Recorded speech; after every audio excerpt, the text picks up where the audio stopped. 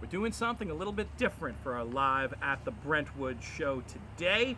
I am going to be giving up my host role in favor of a guest role. We did something like this last year. I guess it's becoming sort of an annual tradition here during the Saratoga meet during our live at the Brentwood shows.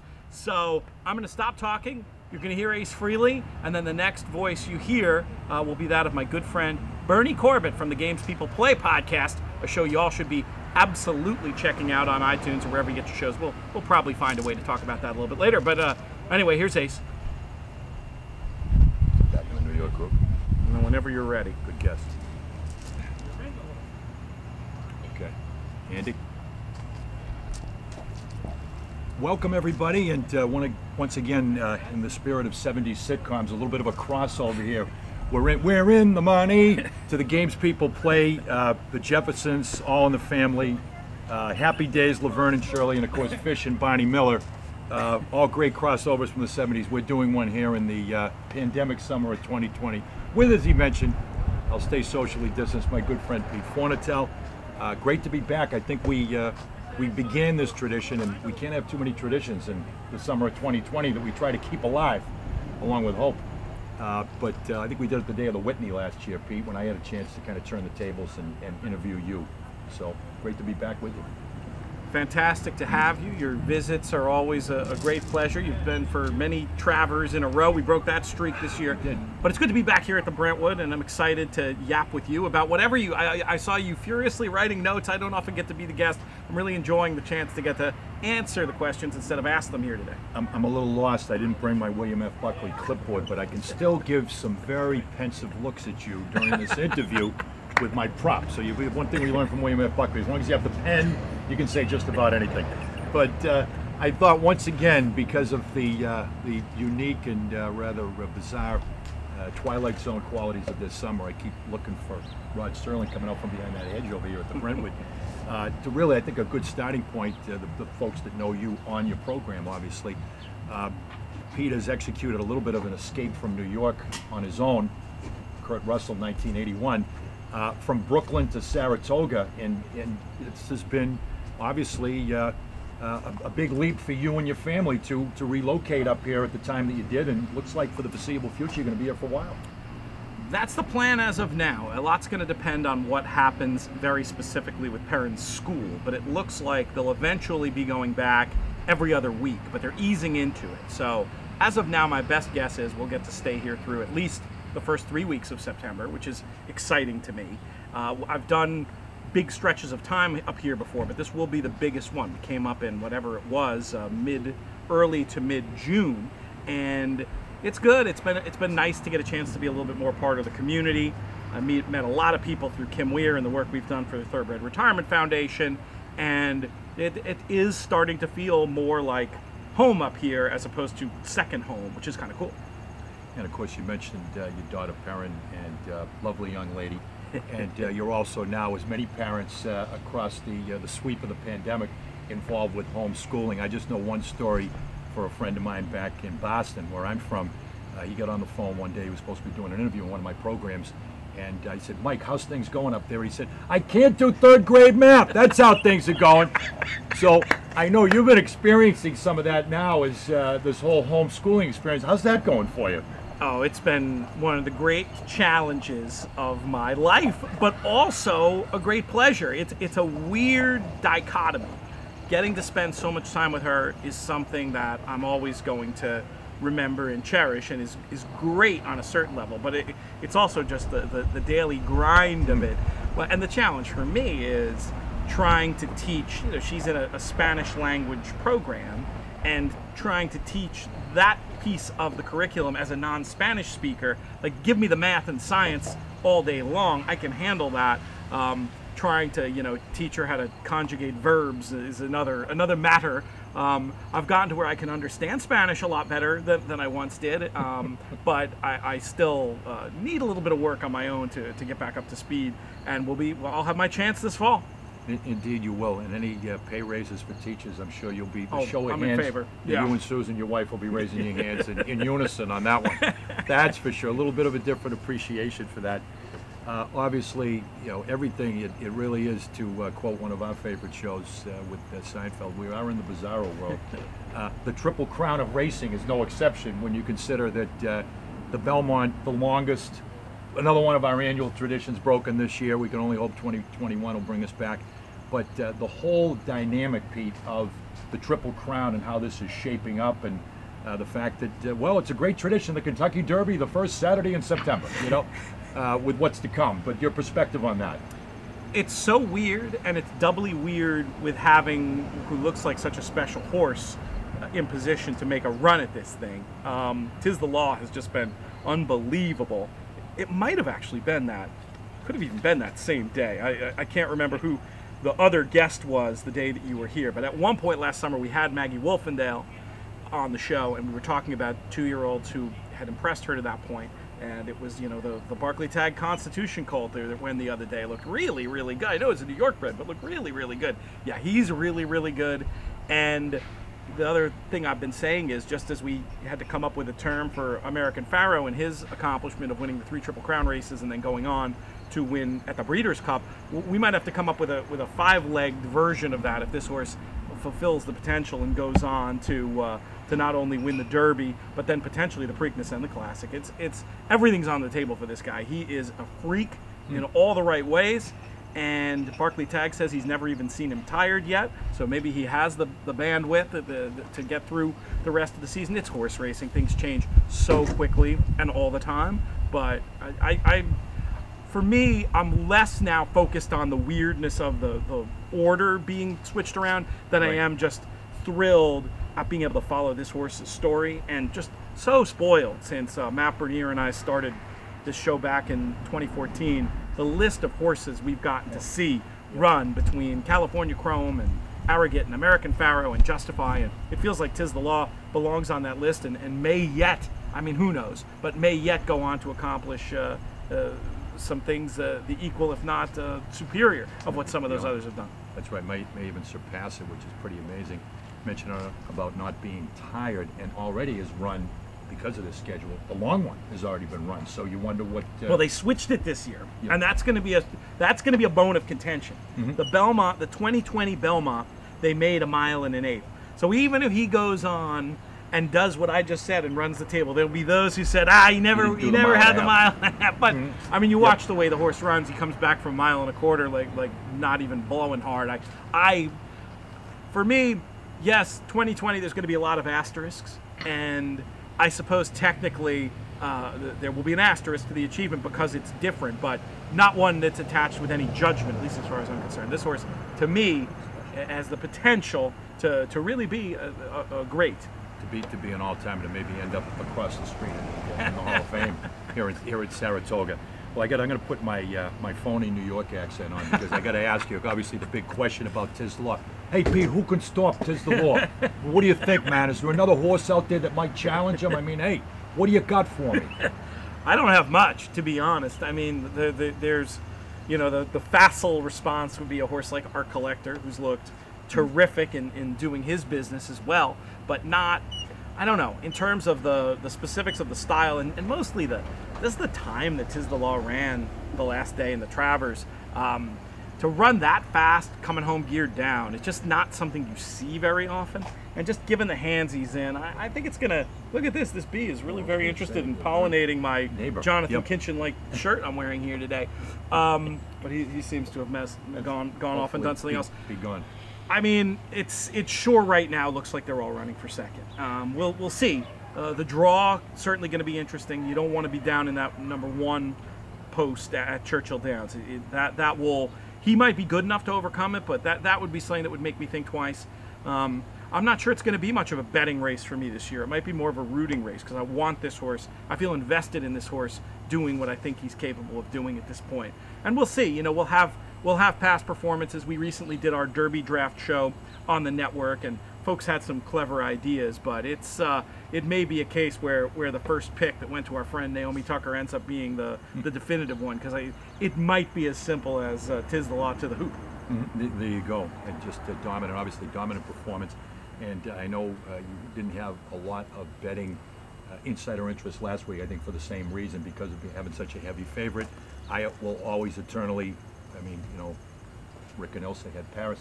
I'll always have Javier. You got to introduce me to Javier sometime. I will be absolutely. We can make that happen. A fawning fan. You are a big fanboy of Javier. I mean, Catholic boy is my greatest day at the track. Was Catholic boy, but Cara wasn't bad last week either. To chat, well, if you say challenge, it was what 6.5 lengths or whatever it was, but ran very strong. Best of the rest. The best of the rest. That was a good pick by you. We talked about that actually at one of the Brentwood show on the Wednesday before. Another Naomi very good call was how interested she was in him as opposed to the one who'd beaten him the previous time, Country Grammar, and that proved correct. He's a good colt with upside, but I mean, when you see him get beat when you see that field get beat 6 lengths by a horse who was geared down and never looked like losing, it's very hard for me to imagine anything that he's run against turning the tables. I guess the one horse I have in the back of my mind could be an improver at the 1.25 miles, and maybe didn't show his best the last day with it being used as a pure prep, would be Honor AP. He wasn't impressive the last day, but I can tell myself a story why he might be able to improve and potentially be a rival, but it could be a rivalry like the hammer and the nail. We shall see. Yeah, indeed, you could. That's one at least you know, paying attention there, folks, that you might be able to make a case for. And of course, this is something that bothers me across the whole spectrum of sports, Pete, when they question a champion about competition. Now, I read some things in the last couple of weeks. You know, it's when you get to this whole who did they beat? Well, you know, you've got no control over that. You know, I mean, you know, you win a World Series or you win a Super Bowl, they didn't beat anybody. Well, you know, I mean, gee, I didn't get to play against Bill Russell because he's 83 years old right now. I mean, you know, shame on me, right? Michael Jordan or somebody or LeBron James. But in this case, competition. Was it not really, in your perspective, your informed perspective, was this not a deep 3-year-old, you know, obviously pool of 3-year-olds this year? Was it particularly just not a lot of depth there for him to be so dominant? Is that factored in? It's hard to know. JK makes the point that it's much easier to evaluate the quality of these crops after the fact. The American Pharaoh faced plenty of that at the time. Yes. And then so many of those horses went on and kept winning Grade 1 wins at 4, and you have a different perspective. It doesn't seem like the strongest group we've seen, but the thing about racing and the thing that sort of puts the lie, in my opinion, to that who did he beat crowd is that we run races and we time them, and they give us a historical perspective that maybe other sports. I mean, I guess there's advanced metrics that might be the equivalent of that in other sports. You could look at, you know, baseball teams, Pythagorean win percentage or whatever. But, you know, I'm a big believer in the clock telling the tale. With Pharaoh, I thought it was a very interesting case that he had reasons to not have run, you know, quote unquote, that fast through the Triple Crown. And then it was so satisfying as a fan, not just to see him win in the Breeders' Cup Classic, but to do so in a very fast time. And then with Tis the Law, he hadn't broken any clocks until we got to the Travers.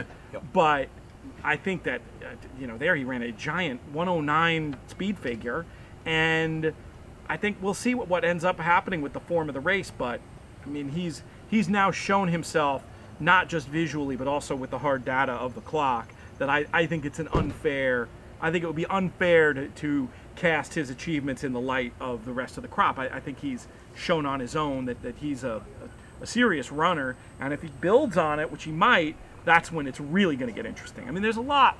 It's early days, really. Right. You know, in terms of trying to make a case for him as an all-time great. That would be early. Right. It's like, but you can see the path laid out before him, and there's data to back it up, and that's what's so exciting. Yeah, absolutely, no question, on his way if you can catch him, which no one's been able to do. Fans, no fans, obviously here at Saratoga. I mean, you think it's just the devastation of tourism here. You know, coming into town yesterday with my executive producer Andy, and I said, my God, motel $69 a night. I'm like, this is the height of the season. I mean, you know, it should have been a 1 or a 2 or a 3 in front of that. But what's that dynamic been like for you, being around the town, activity, the downtown? I mean, there was a lot of activity downtown. And can I give a shameless plug for where we were yesterday? Oh, please. They were going to come up later, but start now. I mean, they're friends. Yeah, absolutely. No, indeed. I know you're very good friends with new establishment with Walton Whitman, which is a great spot. to somehow replicate what we normally have for events like Travers Day at the track. But what's that all been like for you? I mean, just kind of an eerie feeling to the whole atmosphere up here for you? It's been very, very strange, no doubt about it. And the people, some of the people, there's so many people to feel bad for in all this. I mean, so many. But I do think in particular of service industry friends and just how much work has been taken away. And I feel like Saratoga's done a good job of having, you know, it's not a normal, I haven't been out much, but when you go out, it's not, you don't see the normal amount of people out, but you see some people out, and places are coming up with creative solutions, putting the tables on the sidewalk, Walt Whitman inventing the outdoor patio, the reinvention of the Brentwood bar. They did a fantastic job here. Not a ton of seats, but it's super safe feeling and very comfortable. And so I've just been trying to make the best of it. I've been working so much. I've worked much more this summer than maybe ever doing the tipping stuff. I'm doing these videos for twinspires.com. JK's doing the ones for Del Mar. I'm doing the ones for Saratoga. That's a pretty big time commitment. And so a lot of the time that I would have been at the track anyway, I think what probably would have happened if the track had been open is I wouldn't be there for many full days. It would be going over at the end after Right. work gets done. It's hard between all the stuff we have going on in the network, which I'm not complaining, is wonderful. Doing the work with Sky, my Sky Sports work is picking up. I'm going to be on the Saturdays and Sundays, I think, pretty much the rest of the meet. So I'm so busy that I haven't really felt it, but Travers Day I felt it. That was very hard for me. I was like actively Kind of a sad. withdrawal. Yes, I was actively sad about what we weren't able to have. My birthday was a little bit like that too. You know, we normally have the party and everything, and I was gonna do it, and it just didn't. I just wasn't feeling it. I mean, that was Travers Day as well. So it was really, I guess, that whole week just didn't feel. I felt a little off, but more often than not, we've been able to have some great days over here at the Brentwood, drinking cocktails and eating pizza. We've had some great fun at Walton Whitman. Some of the other places that have setups to watch the races. People are making the best of it, and they're being creative. And you know, that's what you just. It's just what we got to do. We just got to grind along, and you know, Frank McGoey, I think back at a pro punter who you would really enjoy, one of the most popular guests on the history of any show on the network that we've ever done, and he visited us a couple times during the pandemic and just was like this like beacon of positivity when I really needed it. And it was just, you know, his refrain was, it is, you know, it is basically, it is what it is, but you know, we're gonna get through it the way we've gotten through, you know, so many other hard things that we've all faced in our lives. And he's exactly right, and I think that's the idea, is to just you know, fortunately having so much work to do, that's a great distraction. Family and chances to hang with them, we've had, you know, a lot of great time in that regard, and I'm just, you know, shoulder down and you know, shovel. Absolutely. And just speaking for the Chamber of Commerce, a lot of people that knew I was coming up here this weekend that normally come up here from the Boston area, you know, boy, you're going to Saratoga, well, the track's not open. I'm going to give a ringing endorsement and say, go up, enjoy it. The town is still here. Yeah. And once again, if you go to a place like Walton Whitman, you can have a great experience. You can have that great, you know, bedding and track and set up and enjoy people and enjoy the whole experience. So, you know, that's not going to be diminished. So hopefully people will do that over the next few weeks. And before we finish the shameless plug portion of the podcast today, this is the place that I would recommend for people to stay, because it's so, yes, at the Brentwood. It's lovely. It's just distanced in a way that like no typical hotel can be. It's all contactless. And there's no shared space. So it's right. It's separate units. Yeah, I would highly recommend folks who want to come in and enjoy some Saratoga. And we're having events every week. So I encourage folks to come, check one of those out, benefit the Thoroughbred Retirement Foundation, and just have some fun hanging out. And we're hopefully going to get you back here, if not during the meet, maybe in September to hang out a little bit more, since you won't be on any, you won't be broadcasting football. Yeah, Apologies. Yeah, no, I was going to say, yes, we have no Harvard football for me to broadcast this How many year, years have maybe you? in the spring. What'll be the break for you? How many years have you done it? Well, it'd be 23 years of doing the play-by-play, voice of Harvard football, and it will be my first fall without a football team because of the work that I did with Boston University prior to that since 1984. So the first time I haven't had a football gig since. It's been a minute. Yeah, since Doug Flutie won the Heisman Trophy, I guess, you know. Look at it that way. It's about 36 years. It's been a while, so... I can't help host sometimes. I have to ask while we have you on here. I'm sure a lot of listeners maybe haven't even put this together yet, but of course you're also the voice of BU hockey. What are we hearing about BU hockey? Well, I think what we're hearing now, I think best case scenario would be that hockey, college hockey, would be back and up and running in January. I don't see anything before conference January. only January type deal. It probably a conference only schedule. They'd have to modify that. The good news about the league that BU's in with Hockey East is there's not a lot of distance to cover other than the outposts in Burlington, Vermont, and Orono, Maine.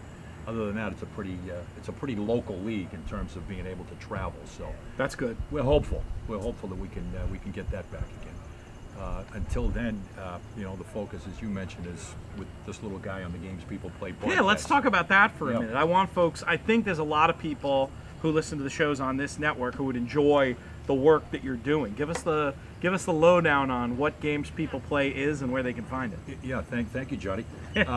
We launched the podcast back in June with my partner in crime and executive producer Andy Bernstein. And it's what I really love to do, which is, you know, I try to bring back, since he's gone now, the spirit of James Lipton. Larry King's still with us, but, you know, those are a couple of inspirations for me. Really trying to be the James Lipton of sports, if you will. And we've been able to just sit people down and former athletes that have a story, allow them to tell their story in depth of their development and whatever their on field or on court or on ice accomplishments were. But beyond that, to a number of compelling stories of what has become of them. In some cases, some of the people we've had so far, lesser known what's become of them, but no less compelling and intriguing. This is a cruel question that I didn't prep you for. If you had to pick a favorite show you've done so far, do you have a stock answer? You have an answer ready for that? Well, Pete, of course, it's like my children. You really can't single out one show or one guest. I've really kind of adopted all of them. That's what I would have said. Well, I'm gonna say, if people check it out, I will single out one. It is so far the one female athlete that we've had on of the past is Andrea Jaeger. Sure. And, people may remember Andrea, you know, typical of the game of tennis at that high level. She turned pro she had just turned 15. Suddenly she was competing with, and we talked about this, I mean, you know, athletes that were, you know, in some cases 2 decades older than her. I mean, she played Virginia Wade at Wimbledon. Oh my God. 35, and she retired Billie Jean King at Wimbledon. Billie Jean King's last loss was the worst loss she ever suffered. To Andrea Jaeger, Billie Jean was 39 years old. Oh my God. She was 15. But was contemporaries of Everett, Navratilova, Tracy Austin. And at 20, she suffered a shoulder injury. She had 7 surgeries and retired. And since that time, and this is 35 years later, she has devoted all of her time, all of her efforts, and all of her money to philanthropy. She had founded a camp in Colorado for pediatric cancer patients, a Make-A-Wish camp. She now has a Shining Star, is her charitable organization, fundraising, and she, excuse me? It's the Little Star. The Little Star, the Shining Star. I don't know. I was channeling, you know, something. Do it in 3 notes there, right? Yeah, Shining Star. Sorry, Little Star Foundation, and she's just an extraordinary person. I mean, we really enjoyed talking to her. She had a great experience, and this is the type of experience we've been trying to give these athletes. I want them to be engaged, entertained, and enjoy it. This audience will want to hear a little bit about the Eddie Olczyk appearance, because I'm sure you almost had to get into a little bit of horse racing. Oh, we got into more than a little bit of horse racing, and once again, in my you know, my exhaustive preparation, I was able to have a chance to see him. 2 appearances with you, I believe. We've done a couple of appearances with you on great guests in the money, absolutely. And Eddie, of course. As you know, I mean, you talk about a true Renaissance man, if you will, raconteur, the fact that the lead analyst with Doc Emmerich on NBC's hockey coverage in the NHL, and he's also now elevated to the lead analyst for the Triple Crown of Racing for NBC. So Eddie was, we had a lot of fun with Eddie, and of course, great common ground with U.S. Hockey Hall of Famer Eddie Olczyk. That's awesome. Now, are you on Games People Play? People could find it on iTunes? Yes, iTunes. I guess we're at all of the, as they used to say about tickets on sale, at all the usual outlets. I think we're on most of the usual outlets. You know, we ask everybody, games people play, you know, as they say, just getting used to this. I'm about as well versed as Bill Belichick with Snap Face and Chatgram and everything. But, you know, like us on Facebook, right? Andy, like us on Facebook. That's right, Bernie. Yes, follow us on Facebook, share us on Facebook. Do all the things. Do all those things, Stitcher. you know. Stitcher. We right now we are 11 shows. YouTube also. It is that is audio and video. important to mention that there's a video element. Absolutely, and courtesy Thus our of Andy. fancy high setup tech today. High tech, but still very lowbrow. Exactly. And we're back on the ice this week. We have Keith Kachuk. Oh, nice. I thought it was about time that, I mean, I've been meeting these people virtually and preparing and doing the interviews and making friends. But I said it's about time that, you know, I had somebody on the show that, you know, I've been drunk with in a strip club on a Wednesday afternoon. So, thus, former Boston University Terrier Keith Kachuk. Oh, fantastic. Many know him. He was actually nicknamed by Eddie Olczyk. Eddie Olczyk gave him the nickname of Walt because of Walt Kachuk that played for the Rangers for 15 years back in the 70s. But he has acquired another nickname now, Pete. What is it?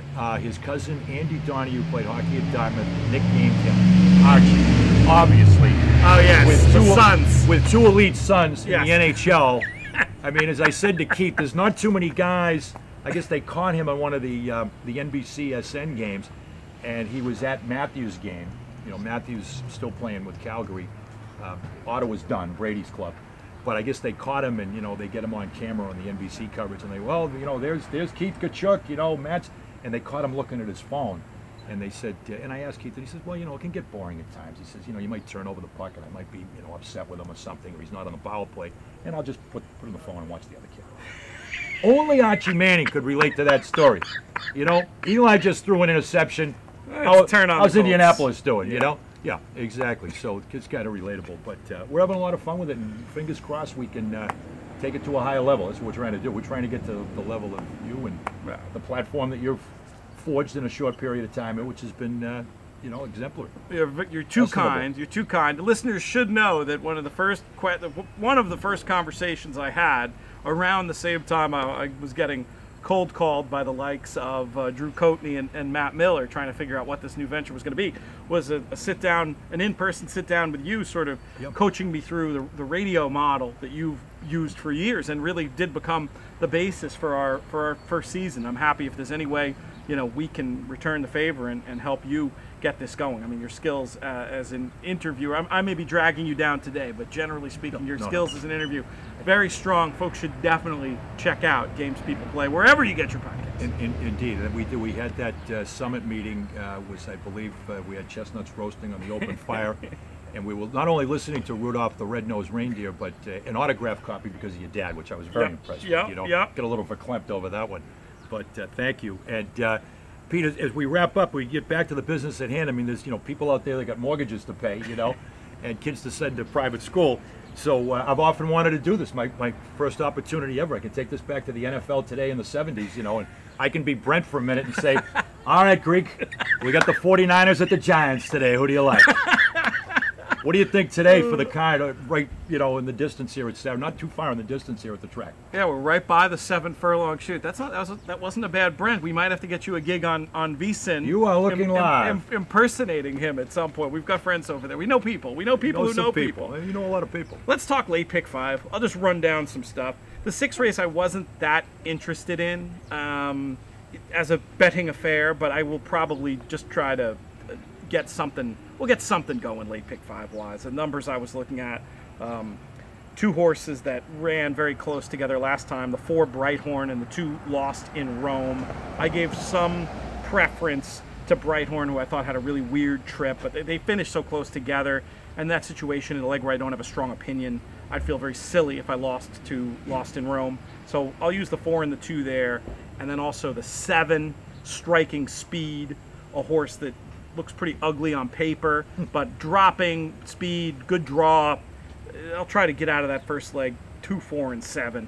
Now the 7th race, my opinion has changed a little bit since I wrote this and filmed this the other day for the TwinSpires.com folks, and that's because and I haven't even watched the tape yet, but this race that Lahara comes out of, a couple of horses have now come back to run, and they haven't run well. And the figure came back very strong. So Lahara is going to be hammered, and I will still use, but I'm much more interested, I think, as a value play at this point, and maybe taking a shot with number 7, Oak Hill, in there, who won very well in the maiden win. Hands of a patient trainer, should improve again. So I'll probably end up pressing number 7 in race 7, backing up with the 6, maybe backing up with the 8. But the 7 has become my opinion in race 7. Race 8 was another spreadier one for me.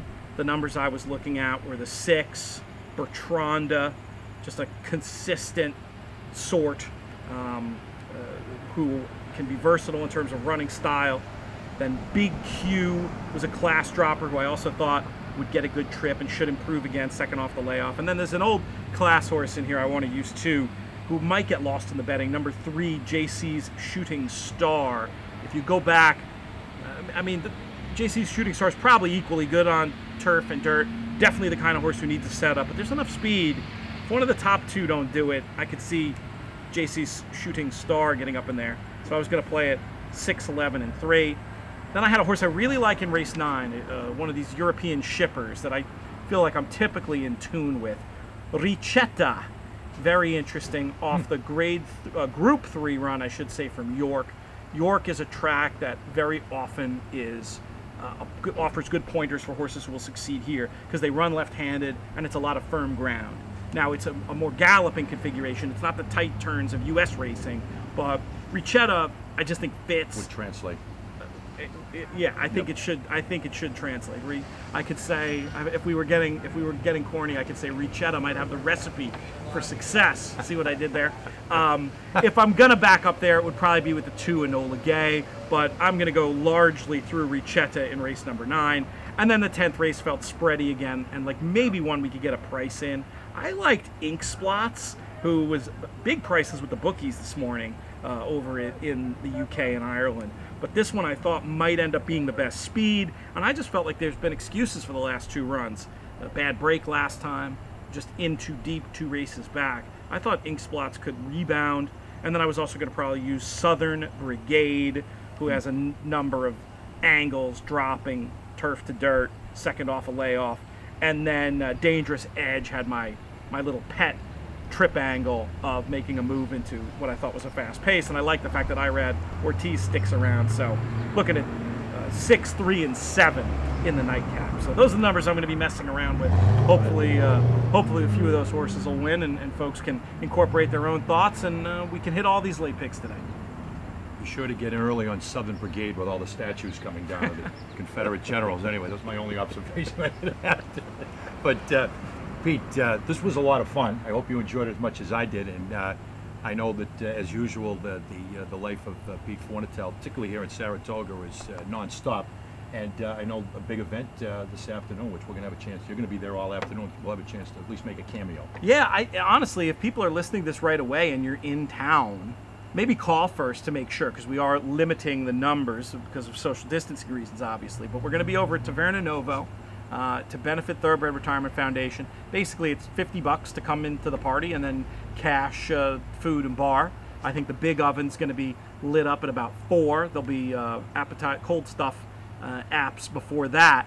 But come and join, and if you can't join, we always encourage folks, you can always make a donation to our friends at the TRF. TRFinc.org/players is the URL. And keep your ears tuned. If you're in the area, if you're thinking for a reason to come to the area, I think we're going to do 2 or 3 more events. We'll sit and talk to Kim today about what the rest of our schedule is going to be. But we really appreciate the chance. I mean, it's just 2 things that we really need to be doing right now: supporting an important charitable endeavor and giving ourselves reasons and excuses to hang out and see our friends. Yeah, replicate that camaraderie that we are a little bit robbed of by this rotten year. Indeed the case. Yeah, it's this rotten year that we're all ready to kick to the curb right now. It's only August, but Wednesday, December 31st, to bring in the new year and turn the page here. Pete, thanks very much. It was great to have the opportunity to, did we cover everything? I mean, it was great to have the opportunity to join you, allow me to join you here today. I feel real good about it, man. I appreciate you and Andy and Tim for his production help. All our friends here, Michaela at the Brentwood, who does a great job. We encourage folks to check them out. And we thank all of our partners. Our friends at TRF have gotten lots of love. 10 Strike Racing, that whole crew who we didn't get to see this year but have been part of what we've been trying to accomplish since the beginning. And you know, most of all as ever, we thank all the listeners and viewers for tuning in. And do you want to do the close, or should I do the close? Well, I was just going to say an apologies to Matt Damon. We did run out of time, and I've always wanted to say this. I'm Mike Wallace. No earring, but you could be Ed Bradley. Anyway, go ahead, Pete. Close it out. Get me out of here. Good stuff. Give me the hook. Stuff. This show's been a co-production of the Games People Play and In the Money Media. Our business manager over on the In the Money side is Drew Coatney. Our chief creative officer is Jonathan Kinchin. I'm Peter Thomas Fornatale. May you win all your photos.